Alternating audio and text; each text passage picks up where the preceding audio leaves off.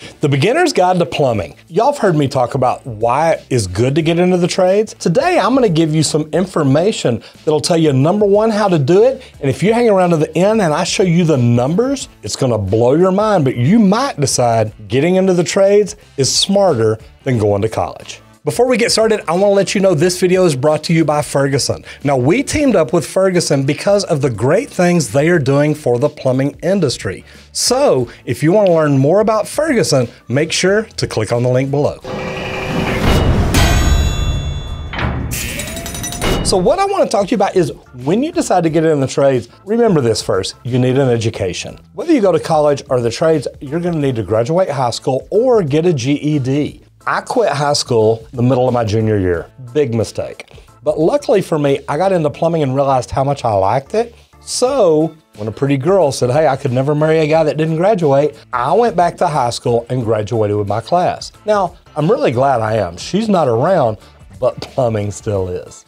Now, after you get out of high school, while your friends are going off to college to accrue student debt, you, on the other hand, have an opportunity here. You can do a couple of different things. You can go to technical school, or you can join the union, or you can just become an apprentice and learn open shop. Now, I'm gonna throw some numbers at you later that are really gonna surprise you, and I do a cost comparison, trades versus college. Now, I taught in the union, so I'm familiar with those numbers and their pay structure, so we'll talk about that. But if you're open shop, you still have an opportunity here. You can literally just go to work for a plumbing company as an apprentice. Now, I did that. I actually came up working with the older brothers of my good friend, and that's what got me into the trades. So I stuck with it. Luckily for me, I learned from some great plumbers. If you're in open shop and you realize, you know what, some of these plumbers I work with, I don't think I'm learning much, you may want to check into the United Association or PHCC or somebody that does some kind of training program to where you can actually learn a systematic way. Meaning you start out at the basics, you work your way up. It is really a good training program, and it's a good way to learn. Now, another good thing about the trades compared to college is when you go to college, you're actually paying for every year. During that time, while you're going to trade school, or if you're going to trade school, you're actually getting paid. You earn while you learn. So when you're in trade school, literally, you go to school a couple of nights a week while school is going on. So let me explain that. While your friends are in college, you're actually working during the day. That's the earn while you learn plan. And at night, a couple of nights a week, you're gonna go to school for 3 or 4 hours. Now, this is really good because you get to relax and learn in a classroom environment, meaning you've got instructors that hopefully have been trained to teach the things that they do. And the cool thing about it, you're in there with other students that are at the same level that you're at. So learning in a training program is really a pretty cool deal. Like I said though, if you're going to college, you're paying to go to college. Now you may be able to have a part-time job to give you spending money or something like that, but while you're in trade school, you're getting paid a full-time job, hourly rate, maybe even overtime if they're working late on nights you don't have school or the weekends. So you could even make more than the numbers I'm going to talk about later. Look, it's up to you. You can do whatever you want to do and learn however you want to learn, but make a decision based on knowledge. Don't just go to college because somebody told you you need to. There's a lot of successful people in the trades, not even company owners, just people that have made a good living from being a plumber, an electrician, a roofer, whatever it is. There's opportunity out there for you to do good, even if you don't go to college. Do you want to find a way to do it? All you've got to do is learn your way up. Get out of whatever it is you're in and learn that you can improve your value by improving your education. So maybe it is just getting a job as an apprentice. Maybe it is going to trade school. If you're already a journeyman, do me a favor, leave me a comment down below and tell me, how did you do it? Did you go through a trade school? Did you go through a training program, a technical college?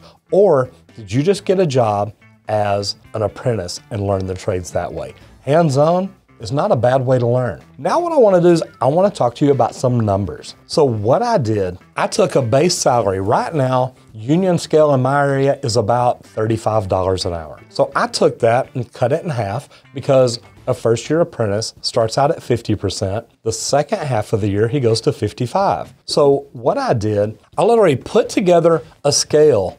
And look, y'all are probably better at Excel than I am. I mean, I didn't go to college or anything, but I put together an Excel spreadsheet and started it out at $17.50 an hour and gave 10% raises the first 3.5 years. Now, the reason I do that in the union, and that's what I'm basing this on, it may be different where you're at, it may be different open shop, but here in the North Texas area, this is what I based it on. So what I did is I took $17.50, gave 5% each half of the year for the first 3 years, 5% raise the first to the 4th year, and then kept it that way through the 5th year. That's when you get out of school and you become a journeyman. So now that journeyman is at about $35 an hour, and he's gonna get about a 5% cost of living raise every year. It may be a little bit more some years, it may be a little bit less, but it's right around 5%. So that's what I put in. So literally, you take an apprentice starting out at $17.50 an hour, then 5 years later, they're making 35. By the time they've put 35 years in, which in the union is a full pension, by the time they put in 35 years, at only a 5% increase, believe it or not, they're up to $150 an hour. Now, I know that sounds crazy, but man, for an old plumber with no education, I did the math. Yeah, it adds up. So here's the deal. A plumber starting out as an apprentice in the first year and then putting in 35 years is gonna make a total of $5,376,000 and some change. Not a bad gig. Now let's go over to the college student. The one that chose to go to college. College education probably averages about, what I could find, $125,000 to $150,000 for a 4-year degree. So let's cut that down. Let's just say it's just $100,000. Some of you may go to community college first, then you may finish out later at a bigger college. It's a popular way to go. I know a lot of people that have done it. Good for them. Get their basics done, then go get the main things done. So here's the deal. You come out with a 4-year degree, and say you start at $40,000 a year. Not a bad way to start. And since you went to college, I'm gonna give you a little bit more credit. Instead of a 5% raise every year, how about 7.5%? Not a bad gig. So your $40,000 a year is probably salary. And that's kind of what I'm basing it on, with a 7.5% increase per year. I gotta tell you, that's a pretty good increase. I know most people normally get 3 to 5%, but since you went to college, I'm gonna give you a little extra. So here's the deal. The apprentice or you, either one, work till the age of 53. The reason I picked that, after 5 years of training in the union and then getting out and working, putting in a total of 35 years in the union, here's the deal. He'd be 53. So I based yours on the same. 4 years of college and then working till the age of 53, but your raises are even better. At the age of 53, 36 years after leaving school, literally, you would make $4,762,000. Not a bad gig. I agree. But remember, we talked about the plumber a while ago. He made $5,376,000.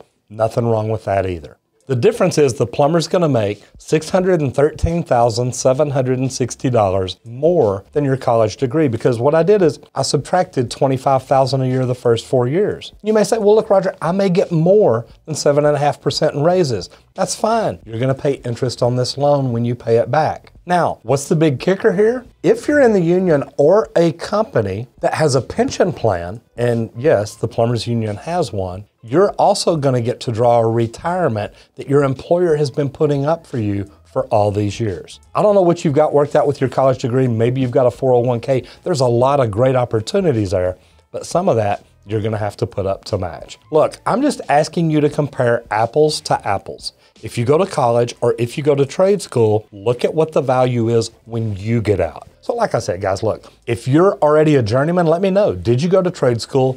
Did you go open shop? Or did you go to college? Because I know plumbers that actually have college degrees. Now they're in the trades. Anyway, let me know how it worked out for you and what you think. Once again, thank you to Ferguson.com. And guys, look, go to Ferguson.com and see what they have to help you in the trades. If you're a plumber, they do a lot to help plumbers and their companies always do better. I'm Roger Wakefield, Lead AP, the expert plumber.